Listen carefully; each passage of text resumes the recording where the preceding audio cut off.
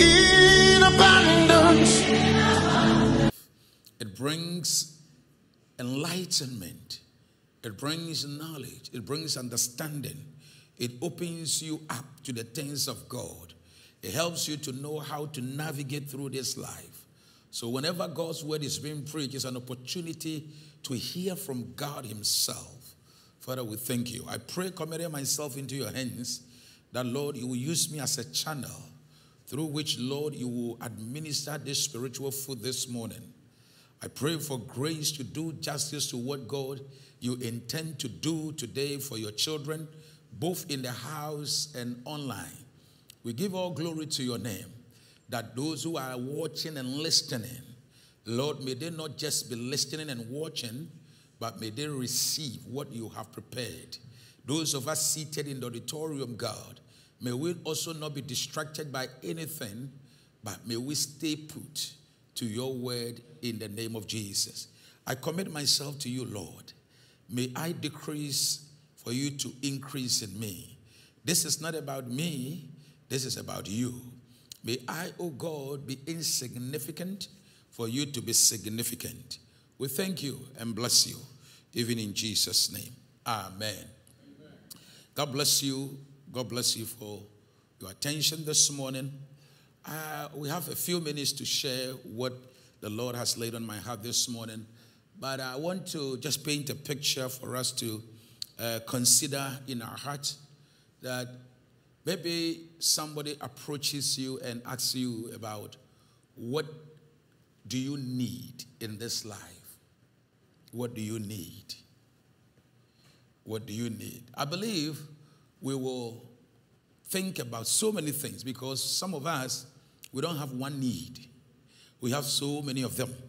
So if the person asks you, tell me one thing that you need, it will be a difficult thing, because you need a lot of things.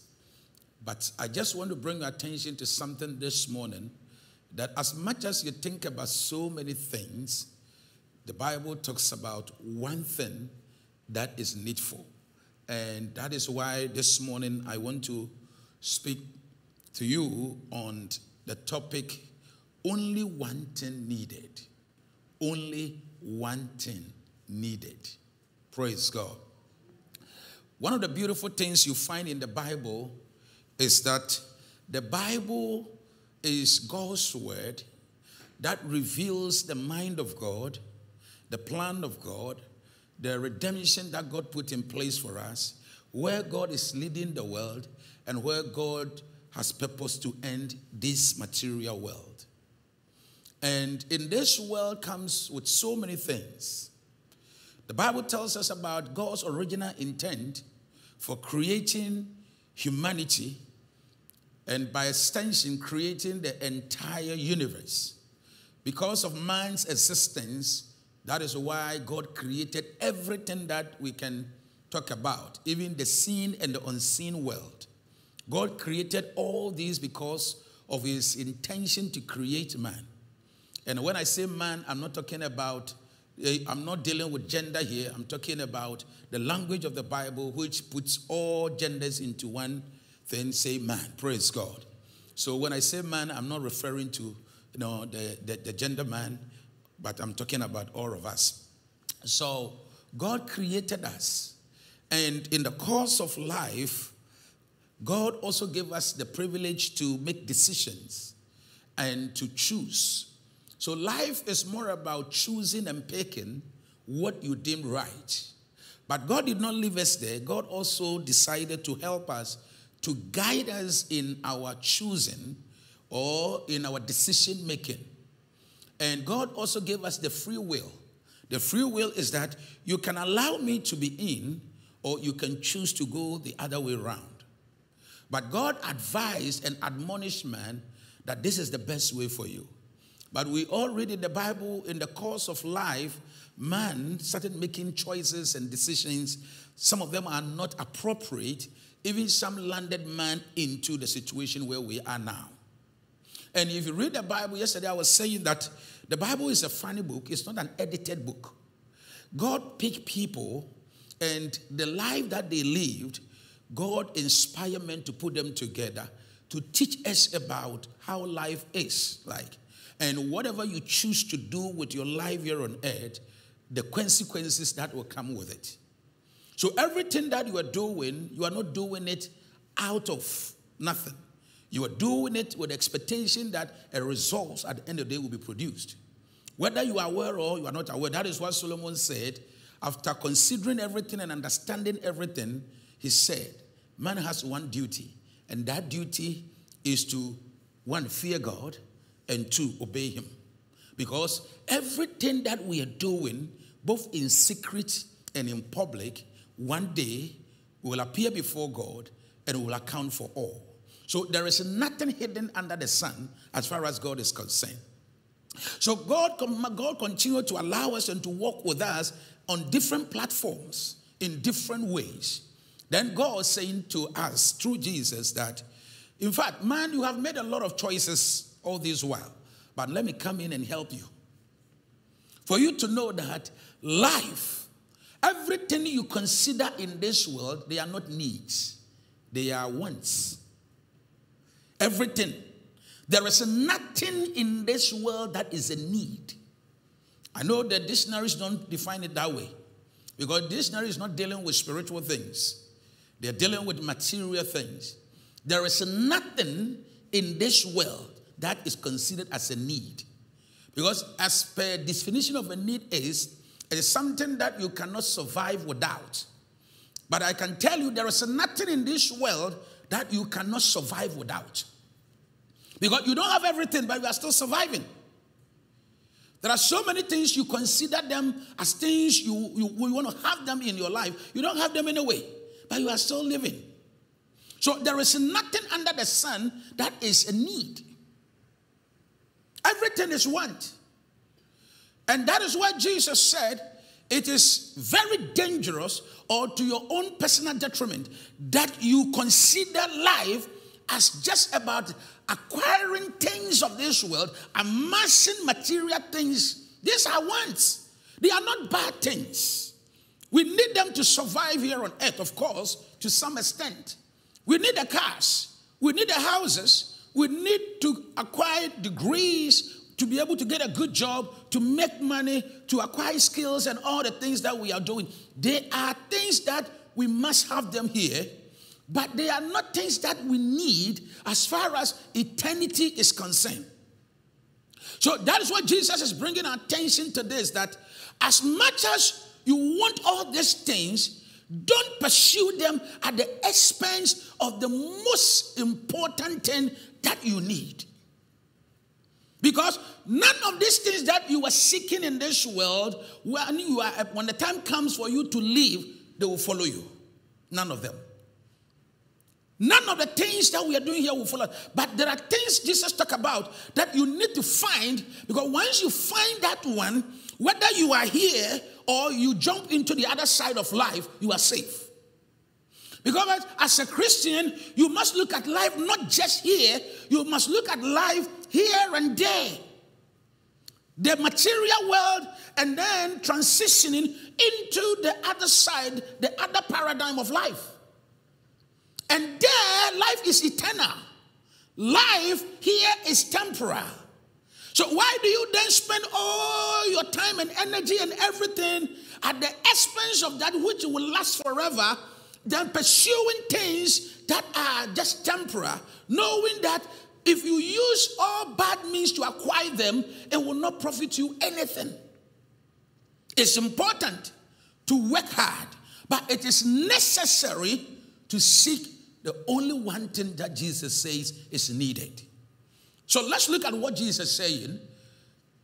So in my introduction, I said, in our busy lives, we often prioritize multiple tasks and responsibilities.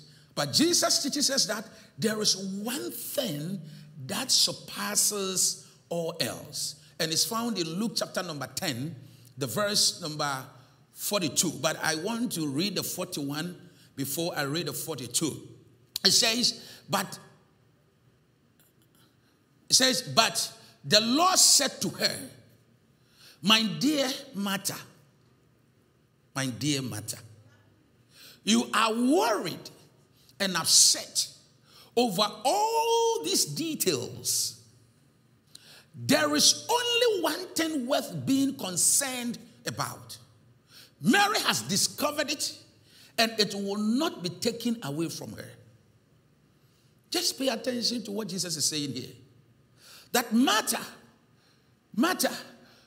Jesus is speaking. He said, my dear, you are very dear to my heart, but you are worried about and upset over all these details. What is Mary dealing with? Because Jesus has come to their house, and in our society, one of the greatest things you can do to a guest is to prepare something for him or her to eat. It shows your care and your hospitality. It means you're a good person. But Jesus saying that, yes, as far as this world and life is concerned, these are the things that are considered very, very necessary. But I'm here to let you know that it is the other way around. As much as it is good to do this, don't worry yourself about them. Don't let those things occupy your heart. Don't let it be something that it engages you so much to the point where you lose sight on the most needful thing in life. That is what is happening in today's life. There are many people who are pursuing things that are good, but at the expense of the most important thing. And that is what Jesus is drawing Martha's attention to. That Martha, it is good to be a hospitable lady, to give me that kind of reception. But it is not the most important thing in life. It's not. Because he said there is only one thing worth being concerned about. And Mary has discovered it. And what Jesus is saying, even that one thing is not just something out there you must discover. It means it is covered. It's not everybody who can see it. In fact, when you read the stories Jesus told about the kingdom of God, every story Jesus told, it has to do with the kingdom. It's not just a plain thing. The kingdom is covered. So he said, a man finds a land, and in that land is a great treasure. That means what? It is hidden. So the man, after discovering that there is such a treasure in the land, he went and sold everything, and he came and bought it. Jesus said, yes, a man lost one, or somebody lost one of his pearls, and then he was looking for it. It means that it is lost, means it is covered. So he has to do everything possible to look for where the pearl is. So everything that Jesus said about the kingdom, that the kingdom is not a plain field. The kingdom is a hidden thing. That is why it needs some effort. People who understand the kingdom, people who values it, when they hear about it, they chase after it because they know that they have found the greatest jewel, which is the greatest need in life. That's what Jesus said. There is one message that the devil doesn't want you to hear. And Jesus told a parable about that concerning this message. It says that our lives is like a field that we present before God. It says some come with the heart whereby when the word of God is preached to them, and Jesus was specific about the kind of message. He said when the kingdom message is preached to people and they did not pay attention and listen and grasp it, it says immediately they leave that place, the devil comes and steals it. Why? Because the devil knows that the kingdom message is a message of liberation. And the kingdom message is about what Jesus came to present to us.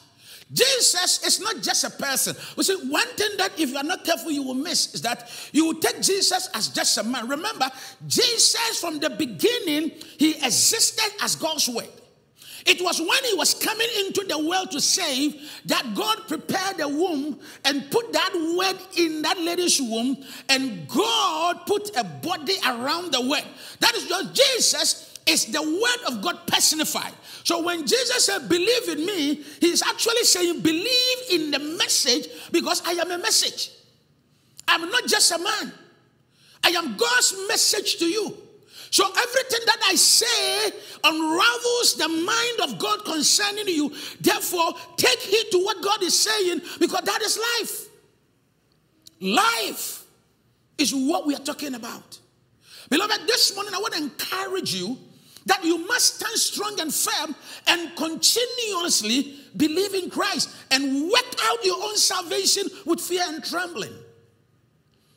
Don't trade that which you have received from Jesus. Don't trade it. Don't allow the hassles and the challenges of this world to deny you of the privilege that God has brought to you. It is very important. The question you need to ask yourself, and I must ask myself, have you discovered this one thing? Have you discovered it? We need to ask ourselves.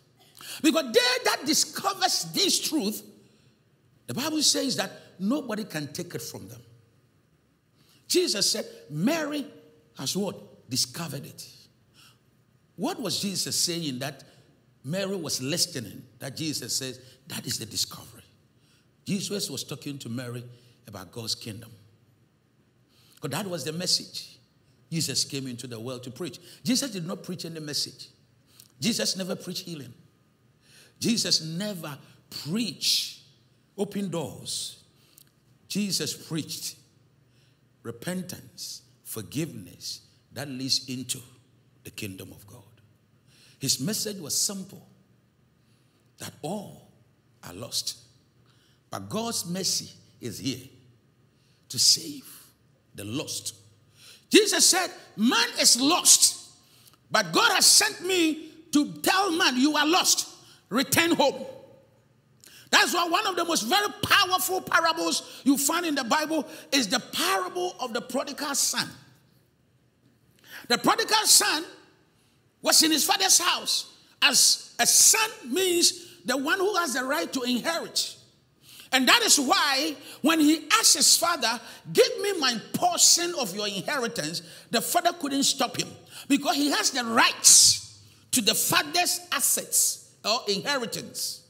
So the father, knowing that his son has the right, he has the free will. So the father could have said no, but he said, I have given you your will. So you can choose. But remember, every choice you make, you will be responsible for it. So Jesus told this story to tell the story of man.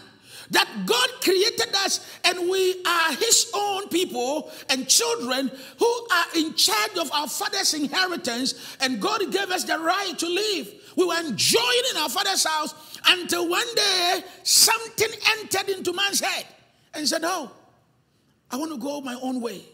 That is what Adam did. So the prodigal said, I want to go my own way. I want to go and explore. I want to go and taste. I want to go and do that. I want to follow the others. I want to be like the others. People are having fun. People are doing this. And you see people out there, and you think, especially one thing we cannot stand is when we see people on TV and they are wearing nice clothes, and you think that is all those things that are good. Let me tell you, most of them are dying inside. Most of them you see that wearing those kind of glamorous things, they are dead in walking. Some of them, they are slaves to many things. Some want your life, but they don't have it. And Jesus is saying that this prodigal son went out there, did his own thing, and then he messed up badly like man Adam did. He messed up badly. He lost his place. But God is always ready to receive us like the Father. As much as the father was looking forward that one day the son returned, but the father did not go there because it has to do with repentance. God can never force you to change, but he expects us to change. By hearing the message, by the experiences we go through. So the Bible says that the father always looking forward that one day the son will come. And the Bible says after some years, after everything is gone and the boy's life has become wretched and very bad and very damaging and so much confused to the point that even he struggles to get the few pots that he serves the pigs, the swines. Even the master said, don't touch it. And that is what the devil did to us. We became slaves in the hands of Satan. We sold ourselves into Satan's hands and we wanted out, but we don't know how to get out. It was a tough situation for mankind, and nobody could save us. This boy's life was so bad to the point that he was fighting with pigs for food. But even the owner says, don't touch it. But the Bible says, one day, he sat down. He sat down and he started thinking, I have played a fool. I have messed up. I've been a bad boy. Then he started recalling, in my father's house, even servants, they eat with golden spoon. In my father's house, everybody has an angel to protect him or her. As he was, the language, the Bible, some of the verses uses, he journeyed back to himself. The longest journey you can embark on life, and it's the most important journey, the travel to yourself. Which means you've traveled yourself to a long distance, but now you are traveling back to yourself. It means you are coming back to your senses. He said, I have played the fool. So then he said, I want to go back. Now, the attitude of the guy was important. He says, I am going back to beg my father that even don't consider me as a son. You consider me as one of your servants, because in your house, servants even enjoy better than sons at the place where he has found himself now. Beloved, it's about us. It's about us. Sometimes we think there is something big in the world. Yesterday at the funeral, I was telling people, I remember my personal story when we started life. We were yearning to get something. So in the course of time, we bought a small land and we built a house. Okay, and when we were renting, sometimes we sleep without even closing our doors. You are not worried about, whether somebody will break into your house. Because after all, there's nothing there.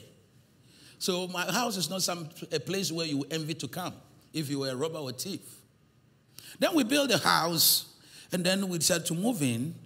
And then we realized that now we have a house, we need some security. So you begin to worry. Then we traveled to America. So the last time I was going to Ghana, I think, when I got there, I said, I need to get some cameras around the house. I need to get some security fence. I said, because I'm afraid. Some people think that I'm coming from America, I have money. So the more you progress in material things, the more you become fearful. I'm telling you this morning, if you like, if we give you $1 million bag and say, walk from here, just to maybe the filling station there, you will collapse. Because in your mind, you think all the armed robbers in town, they've come and surrendered you. You'll be afraid that somebody will stay. So it tells you that there is nothing in this world that brings satisfaction. In fact, the more and the higher you go, the more you feel threatened and the more you feel like you need some security. So there is no place of hiding. Sometimes you'll be surprised to know that pastors, we call them big pastors, they travel all the place with metro men and security because of fear. The rich people, the inventors, the great men, they travel with security. The higher you go, the danger you expose yourself to. So don't think that anything will satisfy. But Jesus said, satisfaction is when you find your place in God. I want you to think about this. Think about this. Where are you? Have you discovered this one thing? Have you discovered? I realize that I can't follow my script. That is why I stuck here. Because our time is up. But I want you to leave this service thinking that you've been coming all this while. Have you discovered this one thing Jesus spoke about? And that is the kingdom of God. What is the kingdom of God? The kingdom of God is not a place. The kingdom of God is God in your life. Can you say, God is in my life? And if you say, it's not just about telling yourself God is, it's not about mouth talk. Do you have a proven evidence that God is in my life? What are your proofs? Because them that God is in their lives, the Bible says they live like God. It is not by themselves, the human, the flesh, that dictates for them.